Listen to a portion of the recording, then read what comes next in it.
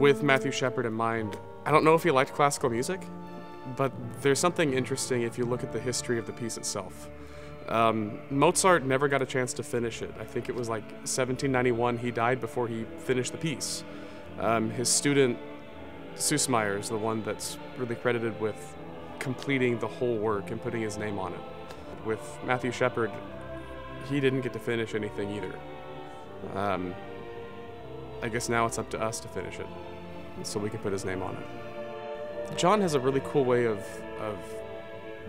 balancing orchestral and choral conducting and connecting with each group the way they need to be connected with, which is not something that a lot of conductors seem to naturally have.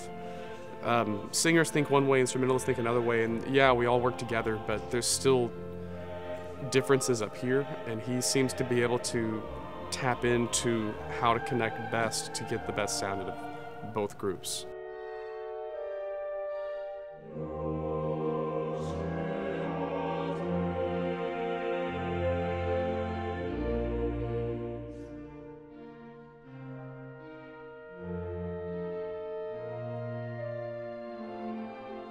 People talk about the transcendental nature of Mozart's music, and I felt that because of the group of people that I was with and because of the purpose why we were doing this work, I felt like I was part of something larger, and I thought that was really beautiful.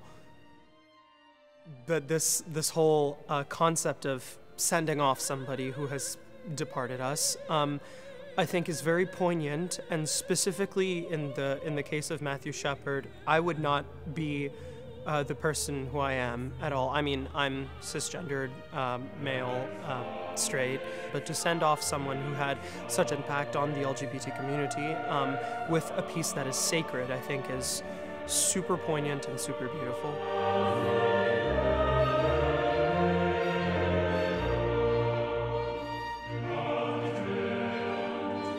I am originally a native of South Africa.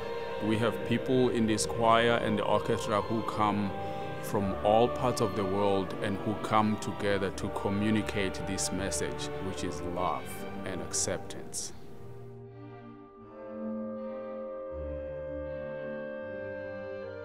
Way before I even knew that I wanted to pursue music as a career, I sang this type of music just for the love of it. So singing it again, it just made me realize that love and appreciation is still there, and to tell the truth, it has grown since then. John just, I feel like he takes each movement and turn it into something that makes a statement about the message that we're trying to put out there in this world.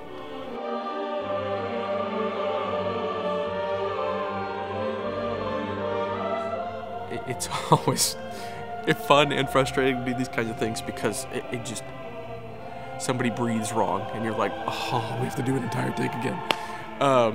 But the fact that it's great music and we're all friends and we're around great people always makes such a difference, because things can get a little bit hairy when you're sitting there going, oh, I totally just missed that note, my bad. And then the conductor looks at you and you're like, I'm going to kill you. It's like, oh, please don't.